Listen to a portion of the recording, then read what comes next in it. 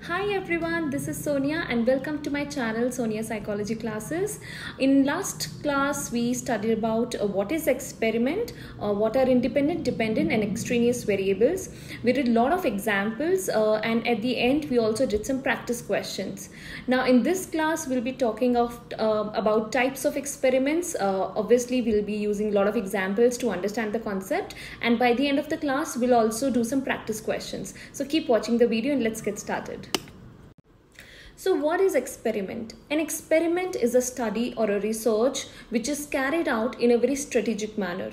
There are different variables and our purpose is to see the effect of one variable on the other. How these, what is the cause and what is the effect? Usually the cause is the independent variable and the effect is the dependent variable. Experimenters usually collect data from either two experimental conditions or from either one experimental condition and one control condition, and see and compare the data to study the cause and effect. Cause and effect can only be inferred if all the other variables in the experiment that is impacting the dependent variable are well controlled.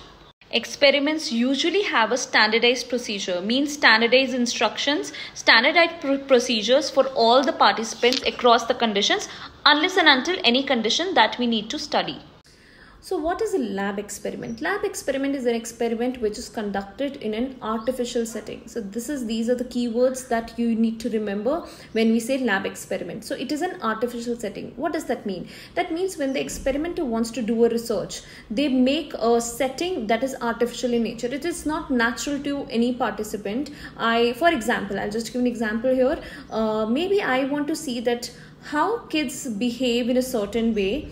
So I call all the kids, let's say 20 kids at my home probably, and in my home I have set up a room which is full of toys, a few swings are there, or maybe sand pit, and all these things are there. So I want to do a research where I see that how kids share with each other, what age kids speak to each other, which gender is more aggressive, what is their behavior like. So these are a kind of observations as a researcher I want to make when I'm seeing these kids. So what do I do when I call these participants, these children, to my house, and I take them to this room where I have set up everything.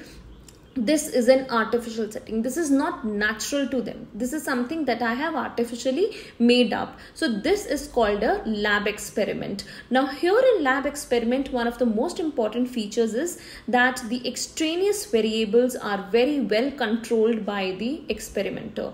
I can take care of the noise pollution. I can take care of the lighting. I can take care of which who all participants can be part of my study. I can take care of what kind of toys I want to keep in my setting, or real swings, or how the setup should look like. So it is very real. It is very natural by the researcher. So this is what lab experiment is. Mall, theater, or whatsoever the experiment can be taken place. So for example, I'll just take the same example that I took for the lab experiment, calling children and seeing their behavior. So instead of calling these kids to my house and seeing, noting down all their behaviors, I plan to go to some random park and see all these behaviors there. So this would be the kids playing in their own natural environment, in their real world setting. So this will be called as field experiment. Now the most important feature of field experiment is usually it is very difficult for a researcher to control the extraneous variables. For example, I'm not the one who is controlling what all toys they'll be bringing, or what kind of swings are there, or what kind of weather is there. Maybe that day it starts raining and hardly any kid comes, or maybe that day some kids' best friend hasn't come, so they're sitting very quietly, otherwise they're very hyperactive, or that day maybe more boys are there and less girls are there, so there is not equality of the gender. These are a few things that might affect their behavior, and these extraneous variables, as we know, always have an effect on the DB, and the outcome is not usually because of the IV but by the impact that is the natural experiment. So here the natural experiment is set up in a natural setting, but it is where the experiment is held out in a very natural environment, real world setting. So this is the major common thing between between the natural experiment and the field experiment. The biggest difference between field experiment and natural experiment is that in field experiment, I as a researcher can control the IV, manipulate the IV and choose the IV. But in natural experiment, I cannot manipulate the IV, I cannot vary the IV, I can only choose the IV. I'll give an example. In field experiment and lab experiment, I have given you an example of park. Now, when I said be it an artificial setting or a natural setting, so in both field and lab, I was the one who was, choosing or manipulating the independent variable, which all participants are going to come, and which park I need to go to do the experiment and all that. But in natural experiment, what is happening? I can only choose the IV. I cannot manipulate it. For example, I want to see how people are behaving, or how their lifestyle has changed after the earthquake has happened in their place. So for example, there is a country where earthquake has happened and the life of people have changed. So now I want to study their, this change in behavior. Now, obviously here I cannot manipulate the IV. IV is the earthquake. How their lifestyle is now is the DV here. Here I cannot manipulate. I cannot bring the earthquake anywhere. Obviously, I can only choose the place where this IV has happened already. Another example is if I want to compare two conditions. One is to see how children grow up when they have both the parents, and how children grow up when they're orphans, when they don't have the parents. So I need to compare these two groups. Now this is also a natural experiment because here I can only choose those those children who have parents or who don't have parents. Obviously, I cannot make a child go parentless. That is not in my hands, obviously. So I can only choose those participants who are into these conditions. So this is called natural experiment. In a way, it is common to the field experiment. It is in real world setting, but at the same time, I cannot manipulate or vary the IV. I can only choose the IV. That makes it a natural experiment.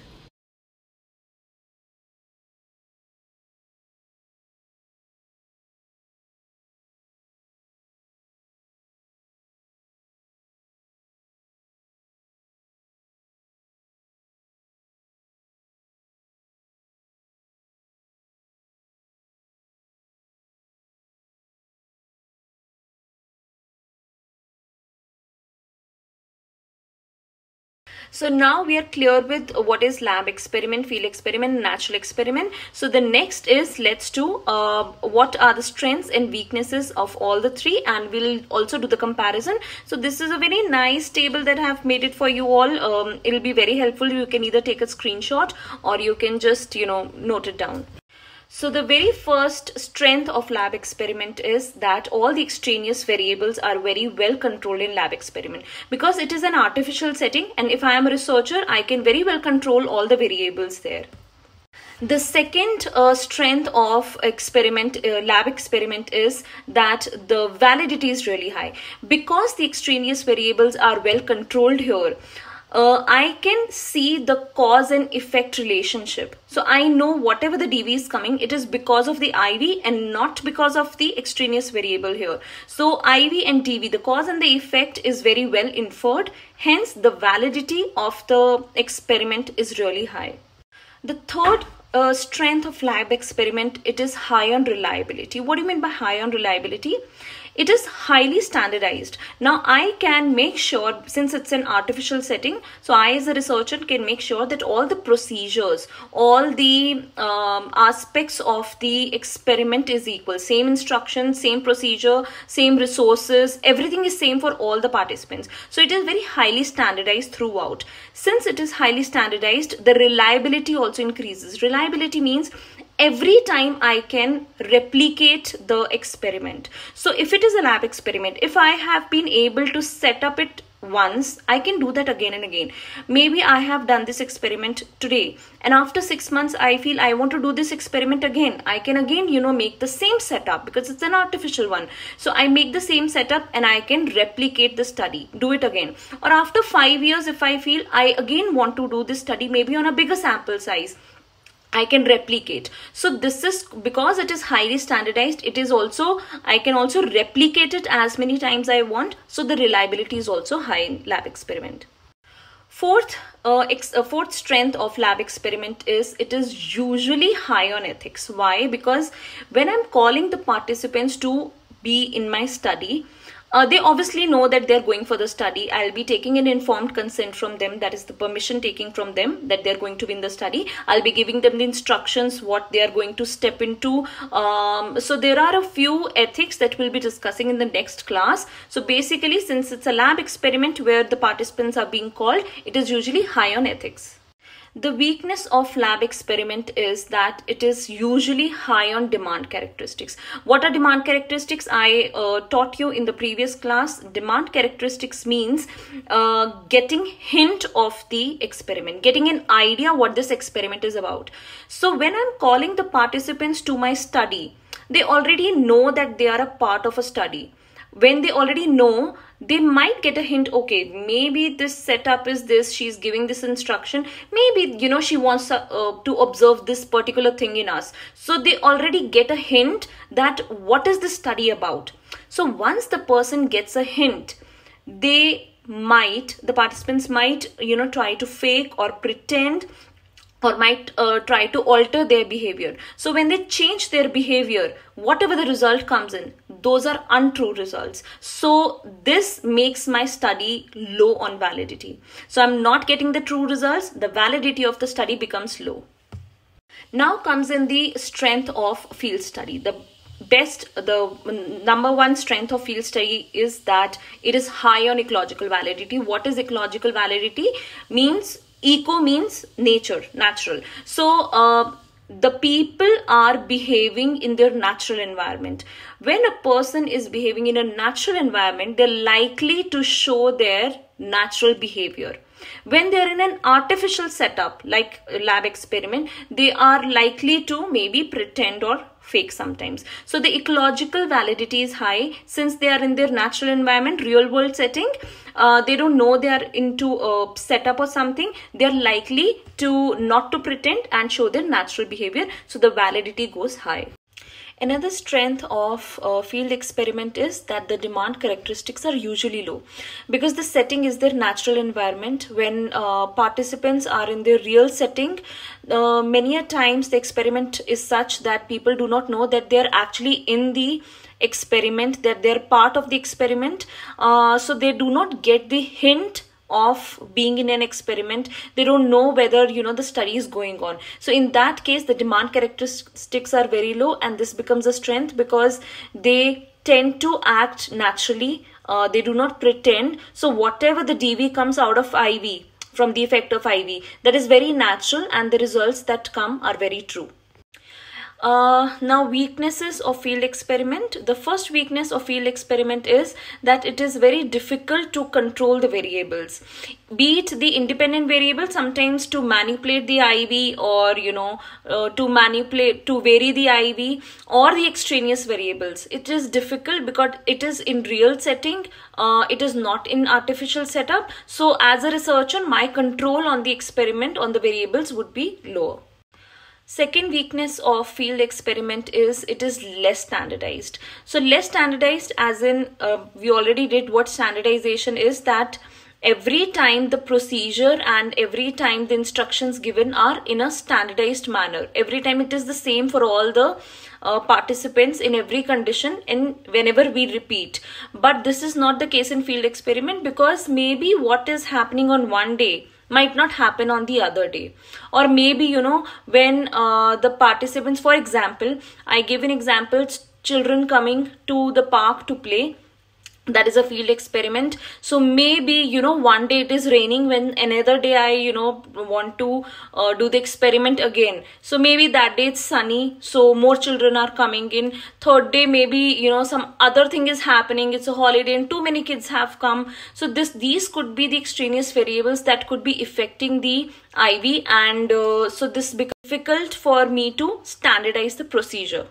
It is also usually seen that it is low on ethics as compared to the lab experiment, because when participants come to the lab, usually they know that they're a part of the study.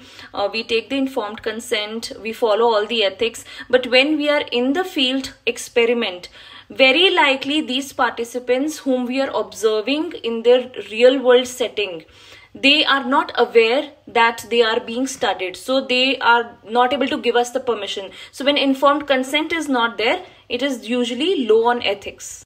Now, the strengths of natural experiment are exactly the same as field experiment. Even the weaknesses are almost same as field experiment. So I'll not be repeating for the natural experiment. It is quite likely same as what field experiment is. There is only one feature that is different, that here we cannot control the IV. In natural experiment, I as a researcher cannot control or vary or manipulate the IV.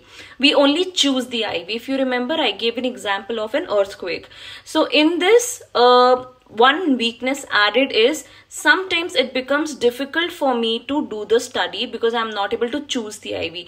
For example, I gave an example of earthquake. Maybe I want to do such a thing. Maybe I want to, study such people who have just undergo the trauma of earthquake or flood or something like that, but I have to choose, and maybe I'm not able to find such people, or maybe I'm not able to find the location where recently earthquake has happened, which has actually changed the lives of people. So sometimes it becomes difficult for us to select the participants, or maybe to choose the IV. So finally, we are done with the types of experiment lesson here. I hope you enjoyed and learned your lesson. Now is the quiz time. So here are the 3 questions that I've put up for you. These are the practice questions. Try doing it and please write your answers in the comments below. And I will let you know that the answers are correct or not. So these are the 3 questions that I have put up. Other than this, if you want to practice more questions, please write your comments below and I'll put up some more questions for you. So if you liked my lesson today, please do like, share and subscribe, and do not forget to press the subscribe button. You'll get the notifications whenever my next lesson will come up. And let me tell you, my next lesson is on types of experimental design, again with the concepts, examples and some more practice questions.